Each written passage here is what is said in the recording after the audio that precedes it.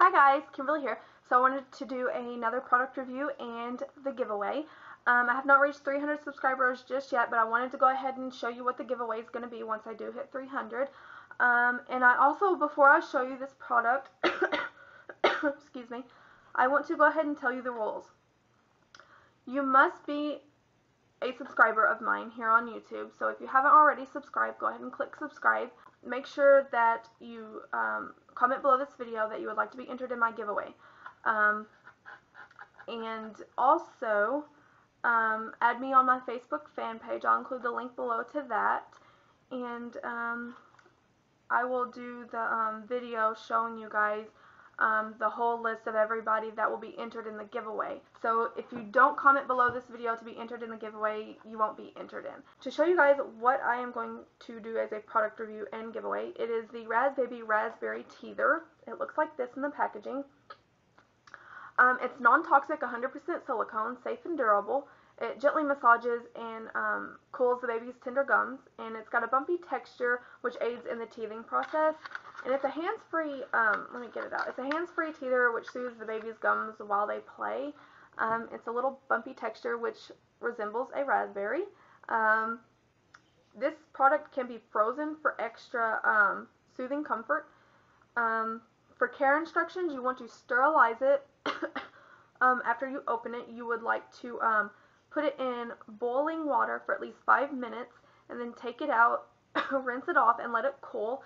And you want to squeeze the nipple to expel any water that may have gotten in there. That way when you put it in your baby's mouth, it doesn't scald them. You never want to dip a pacifier or a teether of any kind in a sweet substance, because that can aid in early tooth decay.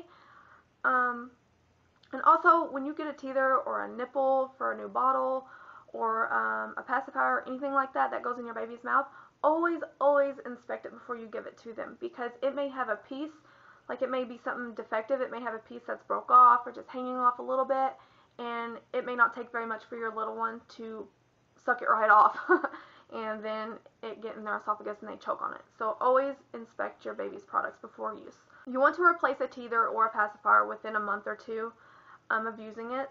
If you have a baby that's used a teether maybe, 2 weeks out of a month, then it's still good to hold on to. Now what I normally do is I always rinse off a pacifier before I give it to my little one. Even if it's been in a concealed case or a Ziploc baggie. I always rinse it off, because if you don't, you just leave it sitting out and then you pop it in your baby's mouth, it's got dust and bacteria that's built up on it, and your baby can actually develop thrush from that kind of thing. So you always want to take good care of anything that's going to go in your child's mouth. This product is not a toy, and it is not a pacifier, although Caleb tries to think it is when he first gets it in his mouth. He tries to suck on it, and then he's like, wait a minute, this feels a little different. So then he will hold it by the little handle here, and he'll just kind of chew on it. This is for babies 3+ months, and it's BPA free.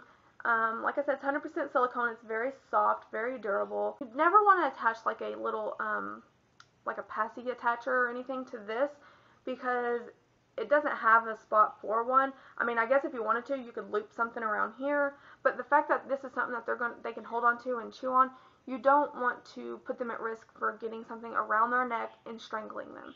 So this is basically, like I said, a hands-free teether. They can just put it in their mouth or hold on to it and chew on it themselves. If they drop it, rinse it off, give it back to them. I would not recommend you to put any kind of a passy clip or anything around it to hold on to their shirt. But yeah, this is the RazBaby Razberry Teether that I will do for my first giveaway to my first 300 subscribers. Like I said, I'll go over the rules again. Go ahead and comment below this video that you would like to be entered in my giveaway. This is how I'm going to collect all the people to enter y'all in. I'm not going to just go and look at my list of people that I've got that have subscribed to my channel, because I have subscribers that are not active users. So comment below this video you want to be entered in the giveaway. Add me on my Facebook fan page. I will do a video showing who all will be entered in the giveaway once I hit 300. Once I hit 300 subscribers, I'll give it 24 hours for you to continue to enter in below this video, just by saying you'd like to enter in the giveaway. But I'm going to let you choose if you want one of this color, which is red and then the green, or you can get one that has the clear blue nipple and then it's still the green down here. So whichever one you want, I will let you choose. And if you have any questions or comments regarding this product review and giveaway, just put it below. Other than that, if you want to be entered in the giveaway, just please put, I would like to be entered. This way I know everybody that wants to be entered. And I will talk to you guys later. Bye, guys.